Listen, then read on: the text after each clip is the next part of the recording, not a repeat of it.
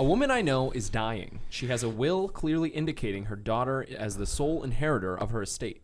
She does not believe she is dying and has begun giving her sister family heirlooms for safekeeping. Who keeps the heirlooms when she dies? Okay, it depends if Sister A gave it to Sister B for the benefit of her daughter. Like, it's one thing if it's like a 4-year-old. She could have created a trust. That word for safekeeping Yeah. is a thing. If it is, hey, can you hold on to this for me, and you're not actually giving up ownership, Yeah. then it would go to the daughter. But if it was fully given as a gift, then it belongs to the sister. Right. These are one of those things I would suggest putting in writing, even with like a little note.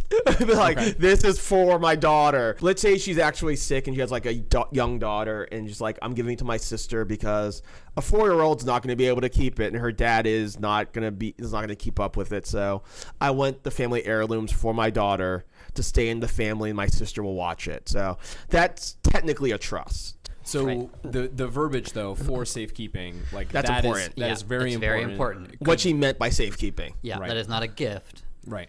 Even if she wrote in the will specifically, the grandfather clock goes to my daughter.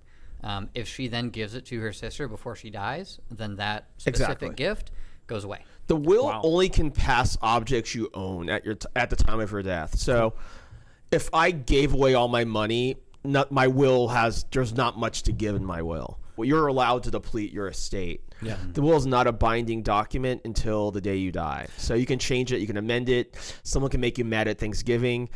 The prior beneficiary has no legal right to it. If she's concerned about the safekeeping and stuff like that, I would recommend she does talk with an estate attorney to get that board structure on the table, so they get everything in writing, so that both the sister who's giving the items for safekeeping and the sister who's receiving it are on the same page, because there might be a material misunderstanding both ways. One sister, even the sister who's giving it for safekeeping, thinks she's giving her other sister a gift, or the one who's getting it for safekeeping thinks it's hers. You kind of want to clear that up so that there's not a giant misunderstanding and or legal fight later on.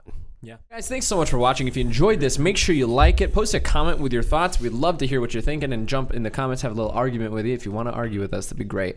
Also, if you could share this video, if it resonated with you and you think it could help other people, that would be fantastic. Guys, if you would like a will, estate plan, or just about anything else regarding end-of-life legacy preservation, give us a call at 404-939-7562 or send us an email. It is info@modernestateplanning.com, or post a comment and we will help you there too. Guys, thanks so much for watching. Have a great day.